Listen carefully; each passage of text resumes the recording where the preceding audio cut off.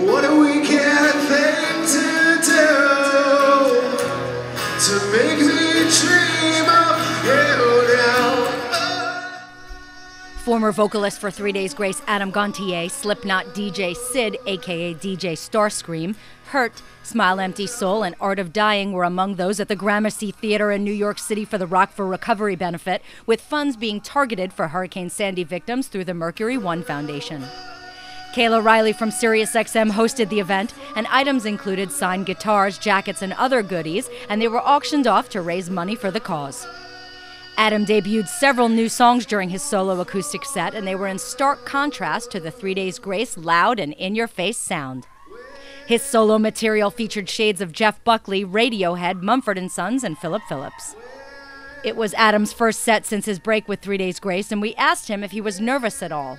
No, it was great. I mean, the crowd was great, and you know, I always feed off the crowd, especially during an acoustic performance. You know, you sort of feed off the energy of the crowd, and wasn't nerve-wracking at all. I mean, this is what I love to do, and I grew up, you know, doing this, playing acoustic guitar in front of people. So I mean, no, it was just a great experience.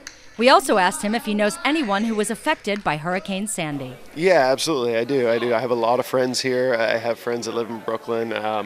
You know, and you know, like I mentioned tonight at the show, I spent a lot of time here in New York, and I lived here for a little while, and I just love this city, and you know, it's just you know, my heart really does go out to people that have been affected, and I just hope that a lot of people sort of continue to help, you know, those in need, and just continue to help each other out. And you know, it's really great to see that a lot of people really have come in and help people out. You know, it's really important. So this whole night was amazing, and it was such a pleasure to do.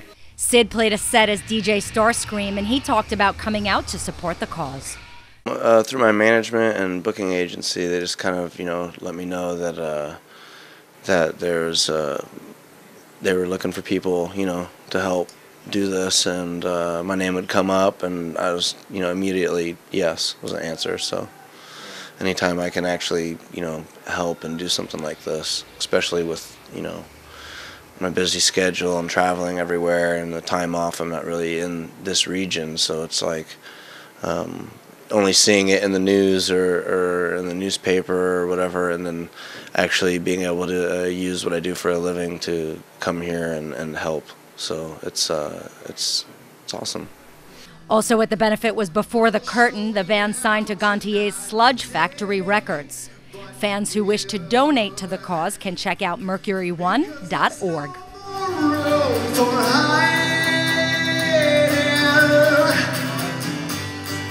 I've got no breath for denying. I've got so much locked up inside. Oh, be just like a